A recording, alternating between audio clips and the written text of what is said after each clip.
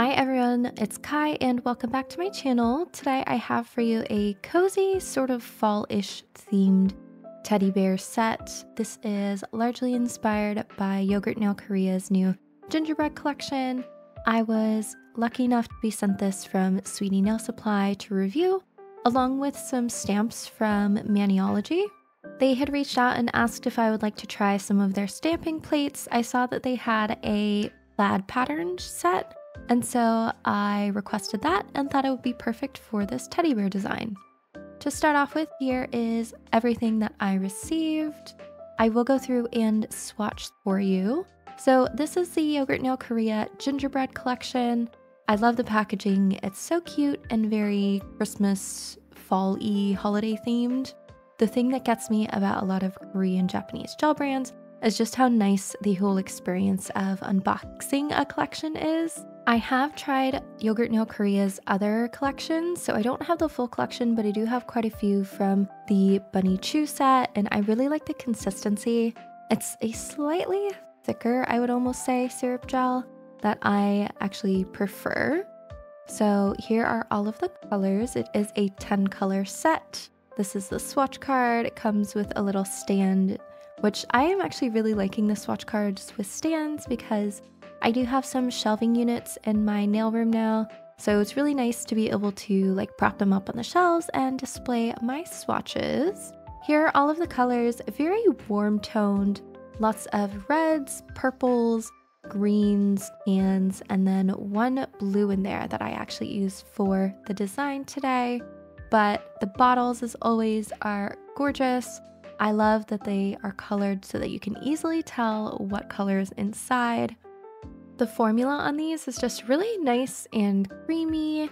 I don't know, again, they seem slightly thicker than maybe some other syrup brands like Vivok. It might have also just been cold in my room, but with 2 coats, I would say almost all of them self-level super nicely, no streaking whatsoever, really good even coverage. Some of the darker ones, I will say, needed a bit of a mix in order to get a really nice even coat.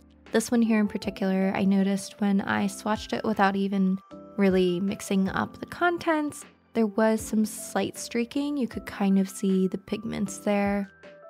But all I really had to do was roll the brush around a little bit, get that gel polish mixed up.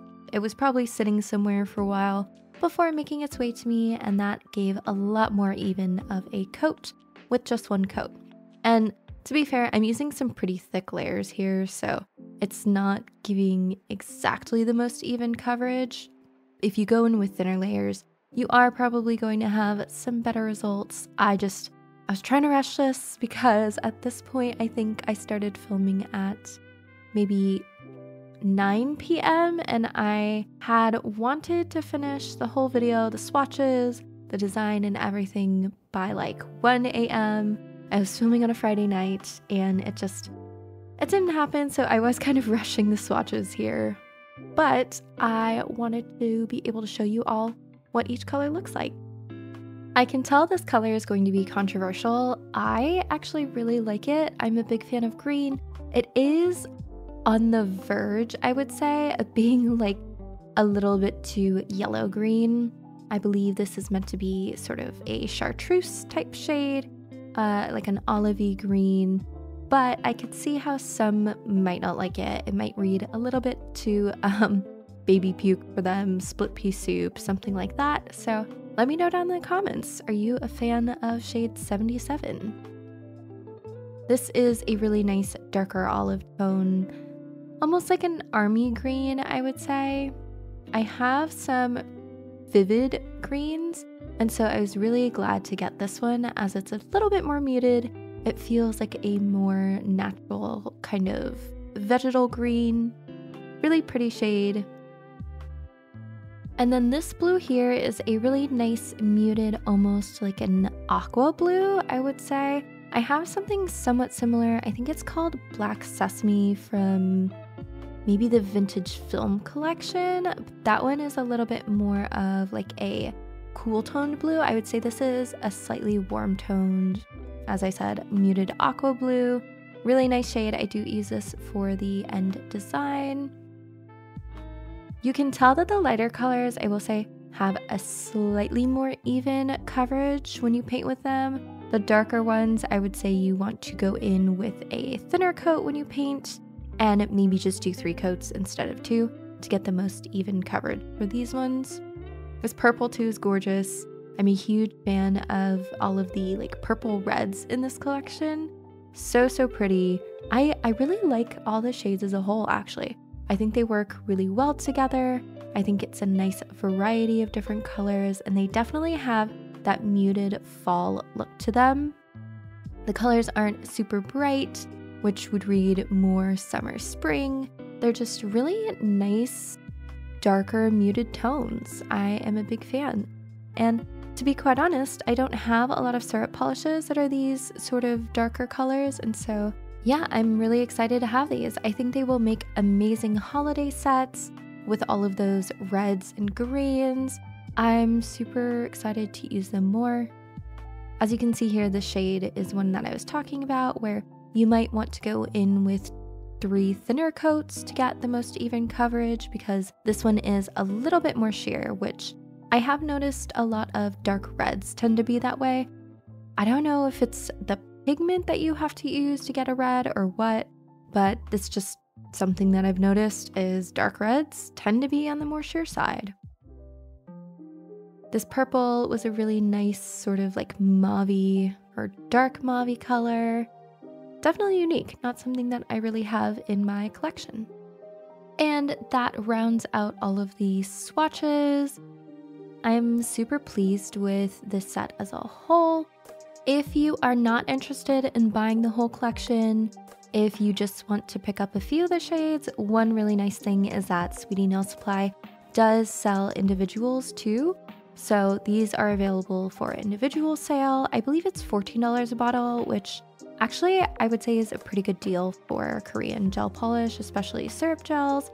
You can also use my code GETPRESSED for 10% off. And let's look at what Maniology sent me. So I have actually seen so many Maniology ads. I've seen so many people using these stamping kits, and I've always really wanted to try it. I just, quite frankly, I don't stamp a lot anymore, because when I'm doing content for nails, I try to hand paint as much as possible to challenge myself. But I do really like nail stamps, and I think they can be a great shortcut, a great time saver, a great entry into nail art if you aren't somebody who has a lot of experience with hand painting. And so I was really excited when they reached out to me and offered to send me some things. They are a company based out of Hawaii, hence the cute little sticker and the cute little pineapple picker. I really like that picker that I just showed. It means that I don't have to get acetone on my gloves when I'm trying to clean up a plate. I love that each plate is labeled, so every plate has a specific code, so that for some reason, maybe you want to recommend a plate to somebody and you don't remember what it was called. The code is right there on the plate itself. It comes well protected with the blue plastic. Always make sure you take off the plastic. I've seen some people accidentally stamp, not understanding that the blue needs to come off and it doesn't work, but it is nice and protected by that plastic until you remove it. I can already tell these are definitely a higher quality than like the cheaper ones that you get off of Temu or Shein, AliExpress. They have this nice plastic backing, which I do really appreciate because it makes them a little bit more sturdy, less flimsy, and when I wipe them down with acetone, I know that the polish isn't going to get all over like a cardboard backing, which I have some that have a cardboard backing and it's just a mess. This is their stamping polish. It's meant to be like a sticky base coat. It is a regular polish, so you don't cure it or anything. It just dries down and is a little bit tacky so that your polish sticks. Here's the actual kit that I was sent. So they do have these little starter kits that come with a plate, a duo of stamping polish and top coat, the actual scraper for the polish, and a rubber stamper, along with this little instruction booklet, which is super helpful. I will say they have a ton of videos on their like YouTube, on their website, that help new stampers get started because it can be a bit of a finicky process. There are some learning tips that make this a lot easier. I do really like their scraper. So you can see there it's smaller and much thinner than some of the other ones that I have. That flexibility means that it just really gives you a nice clean scrape over the plate. And I appreciate that their stampers are the jelly style.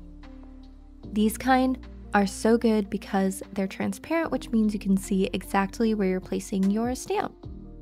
And then this is the little stamping duo with the top coat and the stamping polish. I appreciate that the kit comes with basically everything you need for stamping art. And then they also let me pick out some stamping polishes. So this is a collection, it's their classic collection. It comes with white, black, silver, gold, blue, and red, which are kind of just like your standard nail colors. And so I thought it would be a really good place to begin with. These stamping polishes, I will say, are a bit thicker than others that I've tried, which I actually don't mind at all. I think I might like that. It seems like it sits in the grooves slightly better. Here's my first try with this kit. I just brush the polish on, scrape only once at a 45-degree angle, and then gently roll the stamper over.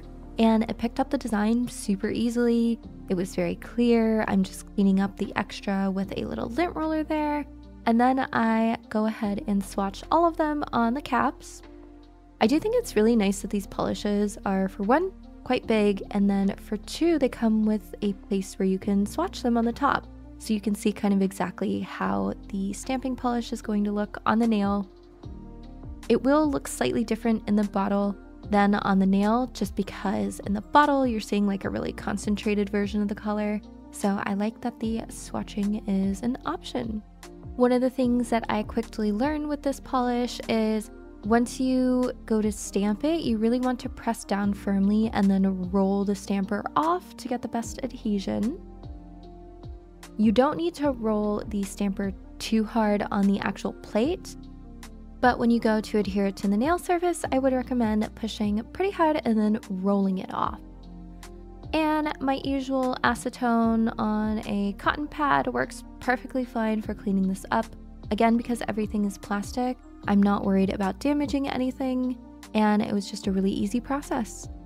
I forgot to show this off, but they also sent me a little cleanup brush. And if you know me, you know that I appreciate a brush with a cap, so this is really nice to have. It's just an angled brush for going around like the cuticle area if you accidentally stamp over your nail and get extra around the nail bed. And now we can get to the fun stuff. So I'm just going to start by prepping my nail tips. As always, please make sure that you do your research before using any products and try to wear gloves if you are going to be coming in contact with uncured gel to avoid a potential allergy in the future. Once everything is prepped, I then go in with a base coat of Yogurt Nail Korea's base gel. I've been using this lately and I do like it. It's a thinner base gel, which I appreciate if I know I'm going to be doing a lot of layers. I will say, and I don't know how I feel about it quite yet, there is like a stringiness almost to it. The product really seems to grab onto itself, so you can see here when I'm pulling the brush away, it almost wants to stick. I can only assume that helps with the staying power if the product itself is really trying to adhere already to itself in this form. I haven't really done a longevity test yet, but I do like the consistency, I do like the thinness, especially since I know I'm going to be layering a lot of polish. To color the nails, I start with one coat of color 79, that really pretty dusty blue. I do a thin coat all over the nails. I do want this to be quite opaque, so I decide to do thinner coats and 3 of them, and I just go over each nail. I got this little stand thing off of AliExpress, and I thought it was going to be really nice, really handy to have like all of the nails on one stand so I can cure and work quickly. I decided I don't like it actually because I back paint, which means I go from the free edge towards the cuticle area sometimes in order to get really even coverage, and I switch directions. I found myself painting towards the middle where the nails met, and it was just I was accidentally hitting some of the nails on the other side when I was painting. So I don't love this stand. I do see an use for it, but I think I will probably go back to using my individual handstands in the future. So when I was trying to design this set, I started with the Yogurt Nail Korea collection, and I knew I had wanted to do like a teddy bear look with the brown and the blue. And so I started looking up inspiration on Instagram, and I found this picture here. So this was the major inspo that I really used for the set, along with this other one here of the 3D teddy bear. My design process is all over the place. Usually I try to find pictures off of Instagram, pictures that I can at least tag the creator in so that they can get their credit. But sometimes the design is just based on like images I remember seeing off of Google, and so I don't remember to save them, unfortunately. But luckily I have the inspos for this one. I really do feel like I need to start drawing out my designs though. I know I've been saying this since the beginning, but I found I wasted a lot of time on this particular set because I had this idea that I wanted to do like latte art on the brown nails. It didn't work out, and so I end up going in with this doodle design using these jelly roll pens. These are just white jelly pens from the brand Sakura. I'm using the size 10 pen here, which is a thicker one.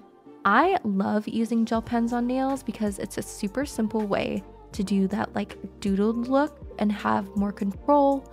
If I tried going in and doing these shapes with like a brush and a white paint polish, it just would not give the same effect. And quite honestly, I had these gel pens in my closet. I've had them since my traditional art days, and one day I decided to just use them and try them out on nails, and I found that they worked really well. So I have since then purchased a bunch of other colors to use on nails because it's just a really easy way to do some hand-drawn art. For the plaid pattern, I decided to use the stamping plate and some inks to show you kind of two different variations of plaid. I thought I might want to do this pattern here. I picked it up, it picked up fine. I just was realizing as I put it down that it was a little bit too busy for the design that I wanted to do, a little bit too loud, and so I ended up using a different pattern, this one here, this thinner design. I really coat the plate well, scrape off only once with the scraper, and then lightly roll the stamper over, and you can see it picks everything up beautifully. Stamping is interesting because you might think that you really need to push that rubber stamper down and that you might need to scrape multiple times, but you don't. You just want to scrape once at a 45-degree angle, not too high, not too low. Once at a 45-degree angle is fine, and then gently roll the stamper over. You don't want to push. If you push, it actually gives you a worse design. And it's okay if there's polish, what seems like outside of the grooves on the surface still. You can see it's not like a clean scrape. Somehow that's fine. I don't really know the science behind it, I'll be honest, but you don't need like a clean stamp in order to get a clean stamp, if that makes any sense. And cleanup is super easy. I like a lint roller, but you can also just use tape. And then I place the cap back on. I did get some paint on it earlier, unfortunately, but that's okay. And then I just clean everything up with acetone. Again, that picker is super handy because I can keep my gloves nice and free from acetone, even though they're nitrile. But yeah, super easy process for what looks like a really intricate design. For the second plaid option, I'm going to show you how to do it with alcohol inks. So this is the white doughy marbly set. It is the only white alcohol ink I have, but I do really like it. You just paint on one stripe, and you want to do this in one smooth motion. You can go over it a couple times if you need to, but if you mess with it too much, it's not going to dry down like it did there, very smooth. You can see when I'm doing it here on the across section, it does tend to separate a little bit because I think I pushed it around too much. I was using a little bit too much of the liquid, So I didn't get that smooth result I was looking for, but for the most part, it looks fine. I'm doing this on both the pointer and the pinky nail. I like having two nails somewhat similar in a set. For one, it just helps me save time on not designing 5 completely different nails, and I also just like the cohesion that it brings. I do eventually want to do some full 5-10 design sets. I don't have the time right now, unfortunately, with school keeping me occupied. I can't believe we're actually already 5 weeks in though. That's crazy to me. I feel like summer was just the other day, but that's okay. Life's just moving on by fast right now because I'm busy. I'm taking the DGEL paints to create a little stitch pattern here down the middle of the 2 lines that I made. I want it to look almost like something handmade, hand sewn. And so I'm just adding these nice thick textured stitch marks. I guess I was trying to copy the look of like the sheer ribbon that has the stitching going down the middle. But yeah, happy with it so far. I am going to matte top coat those with Yogurt Nail Korea's cotton matte top coat. I do really like this stuff. It's not too thin. It's nice and glossy to where it gives a really even coat of that matte top coat. I hate a streaky matte top coat. That's the worst. I think it ruins the design. And so I was very happy with this one. And then I decided I wanted to try like the 3D heart look. I was going to do a full heart. So I map out the bottom point and the center point where I want the 2 arches to meet. This will help you just get a good idea of what your heart's going to look like at the end. However, I do think in hindsight, I used too much of this Jello zigzag gel. I haven't used it before, so I wasn't sure exactly how much comes out at a time or how thick it is. So this was definitely a learning process, and I did learn. I learned that I need to use it a little bit more sparingly. I think I want a little bit thinner of lines in the future, but I did really like how it held its shape for the most part. It was easy to move around and manipulate. And I love that it's non-wipe, because then I know that I can go in and use it as the last step in a design and I won't have to top coat it or anything. So yeah, I did the 3D hearts and now I'm on to sculpting the actual bears. So I use my Cris clay for this. This is the clay from Croissant. I really like the consistency of this stuff. It's nice and thick. I'm able to sculpt things that will hold their shapes very well. I will make sure to link her Instagram and her shop down below. She also has really nice glow-in-the-dark clays out at the moment. I don't have them just because they're not in my budget currently, but I will say they would make for some amazing Halloween designs. And on her Instagram, she also does tutorials. So I would definitely check her out. I love her work. But I've just mixed a custom brown color that is similar to that brown color on the ring fingers. And I'm starting with a ball, a little circle. And unfortunately, I messed up and I was really bad at staying in frame for filming this portion. So I apologize in advance. But basically I take that circle and I start texturing it with my little like nail pick. I don't really know what this tool is called. I know it's meant for cuticles, but I am just using it here to add that like fur texture. Apologies to anyone watching this who has trypophobia because this is probably a little bit triggering. I'm also using one of those just plastic dusting brushes to add the initial texture before going in with that tool to really help deepen those grooves and create that fur look.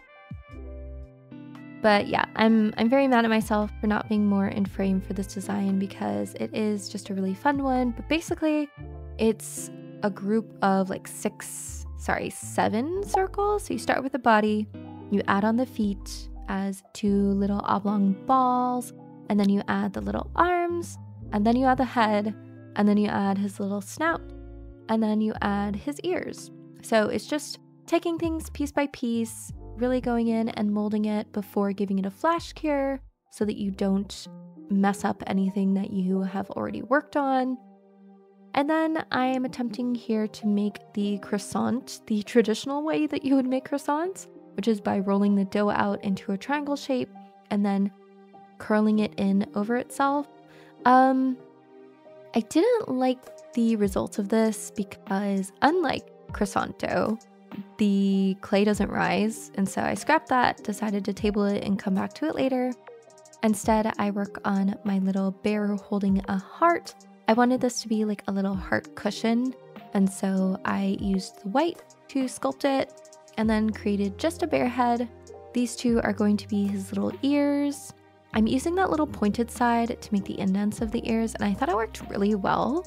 And then I had to remake some more of that color, so I'm mixing it by hand this time, which I found a little bit easier, and then sculpting his little arms, little hands holding the heart. And last step is just to add his little snout.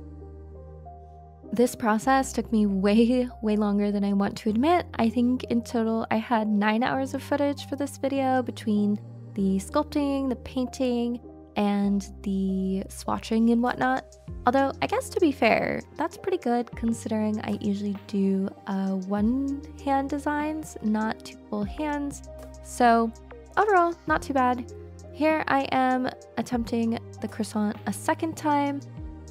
This time I'm working in separate shapes, so I make this little rounded triangle and then I attach more triangles onto it, making them curve towards the center, if that makes sense.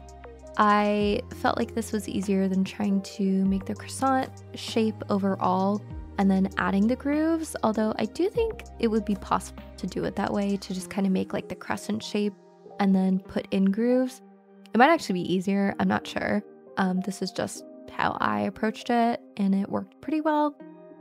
And then I decided I wanted to do something else on the other hand, and so I made some little cookies. These are going to be like the frosted oatmeal cookies. So simple, but some of my favorite cookies, quite honestly. I love a good frosted oatmeal cookie. Again, there's that trypophobia warning. I'll try to put something in text so that you are warned before we get to this point, because I could understand how it would be a little bit unnerving for some. But yeah, I'm just texturing it to give it that crumbly cookie look, curing it, and then adding on a second cookie over the top.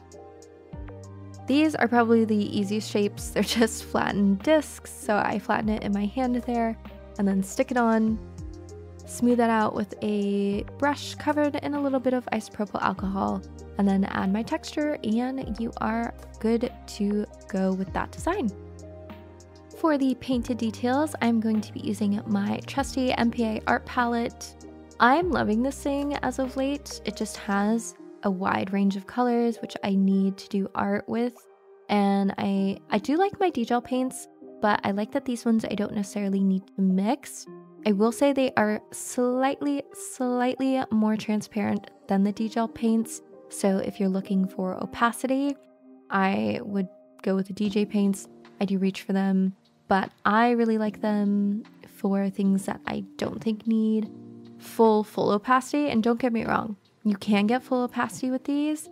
You just need like a slightly thicker layer. Here I wanted almost like a wash, and so I was happy to use these to get just a little bit of color on the edge of the bear's limbs and get that like nice baked look on the baked goods. I do think I overdid it on the croissant slightly, which ends up not being a problem because I mess up later, you will see. But yeah, I am just adding that little bit of detail with the brown color. This is the Izemi art brush. I really like it. It's just a pointed brush, super soft, great for getting larger areas, I think. It has a nice pointed tip though to where you can paint on smaller details as needed. Once I have that done, I stick everything in to cure, or so I thought I did. And then I go in with the little details on the bear's face, his nose, his mouth, and his eyes. I do think in the future I would do some sort of maybe like matte top coat over these areas, because I was noticing that the black paint bled slightly into the little grooves, and it was hard to get like a very clear eye shape, a very clear nose shape with the gel polish and those grooves. Especially for some reason on this one, I noticed it was a huge issue. Maybe because I was trying to paint a smaller area. So yeah, if you recreate this, just know I would recommend like putting some sort of top coat, kind of smooth over those areas just a little bit before painting on the details. But overall, I still think he looks pretty good, pretty cute. The brush I'm using here is my favorite for super tiny details. It is the Diami short liner brush. I'll have everything linked below. And then for the thumbnail, I thought the background was feeling kind of plain, so I go back in with that Sakura jelly roll. And I'm just adding little stitching designs around the nail. Just little dashed lines to give the illusion of stitches because this is a teddy bear themed set. And I just thought it was an easy way to fill up some of that blank space in the background. I do really like the overall effect. I added a couple of the little doodles as well. Once again, just to kind of fill up that space, add a little bit more interest. So here I'm adding like a little heart and some stars. I love using the gel pens for this. It just makes the process so quick, so easy. Highly recommend it. I've never had any problems with painting a top coat over this or anything like that. So definitely check out the Sakura brand jelly roll pens. They're really nice, opaque. They're very much a favorite, I believe, for people who do manga art and things like that too, because they are that really nice, opaque white. They're really good for highlights. That's actually what I originally got them for, was for doing like colored pencil portraits. I'm adding some stitching here on the middle fingers as well because I thought those blue backgrounds were kind of plain. I still think they're a little too plain. I wish I had done something else with them other than just the stitching around the edge now that I have the final look, but that's okay. My designs don't always turn out 100% the way that I want them to. I'm sure a lot of people can say that. I am always looking for ways to improve, which might seem a little bit nitpicky. I am very happy with the overall designs usually that I create, but that doesn't mean that I'm not looking for how I can learn, how I can grow, how I can improve for the next time. So here's what everything is looking like so far. We are ready for top coat, and this is my first mistake. I wasn't looking at the bottle. I thought this was the matte top coat, and it was not. It was the glossy top coat. So I pulled the nail out and I'm like, that's not right. This isn't the matte top coat. And so I have to re-top coat this nail. And unfortunately, this is a nail with a bear on it. So early on, I did mess up some of that texture by top coating it, filling in the grooves. So I have to be really careful here with the matte top coat. One tip is to use a little makeup sponge if you have texture, something rough like this, and just dab off the excess. It will soak up the extra top coat that's sitting in those grooves, and you get something similar to the texture underneath, but still with a nice thin protective layer of top coat. That way you can preserve all of that nice texture that you've created. Here's my second mistake. I thought I had cured this croissant. I did not, and so all that painted detail wiped off with the top coat, but it did give me the option of going back and adding that brown again and being a little bit lighter handed with it this time. I wanted to bring in more 3D texture, and so for the seams here of this little like heart cushion that I made, I used the Madame Glam 3D embossing gel. This is in white. I can only think to compare it to maybe like the Cocoist white bond accessory gel. I really actually want to pick that up next time I order from Sweetie Nail Supply because I like the Madame Glam. I do find it's just a little bit sticky though. I can't get completely smooth lines with it, so I'm looking to try some other 3D embossing gels that are non-wipe. That's important. This one I use for the most part because it is non-wipe, I love the DGEL paints. I think I could get a similar result with them, but they're not non-wipe, and neither are the MPA art palette gels. So I tend to reach for this for white 3D texture because it is non-wipe. So I'm just adding some extra lines to finish off this hand-sewn kind of gingham checkered pattern that I was going for. I really like designs, check designs that have different line widths, line weights. So I was really happy with how that turned out. I wanted to bring in that 3D line work to the other hand as well. So I just go over that center crossing line or set of lines with that 3D gel, and that was it. I felt that was enough. Just a little something to kind of zhuzh up that design and make it match the other hand. I'm always trying to find ways to make my design look very consistent by having similar textures, colors, patterns, whatever it is. And last step is to literally frost the cookies with a little palette knife. And this is the final design. I'm super pleased with how it turned out. I think it's just so cute, so precious, so cozy. Of course, there are some things that I would change, making the heart a little bit skinnier, and of course, filming the bear all the way. But overall, I'm super happy with it. I'm also just really enjoying doing nails and working on my channel. I've been trying to clean up my editing and add, some experimental things in my videos. So I really appreciate everybody who's been here from the beginning, everybody who's watching now. I can't believe that I hit 3,000 subscribers. It blows my mind. I'm so thankful to be in a position where I can do nails on the side and just have a creative outlet that I'm able to share with everybody. If you haven't yet, definitely check out my Discord. It's just a fun place for all of us to hang out and chat about nails. I will leave all of the products that I used down below. Thank you so much to Maniology and Sweetie Nail Supply for sending them to me. I have my discount codes there too. Thank you again to everybody who uses them, to everybody who's just here watching. I hope you have a wonderful rest of your day, and I will see you next time. Bye.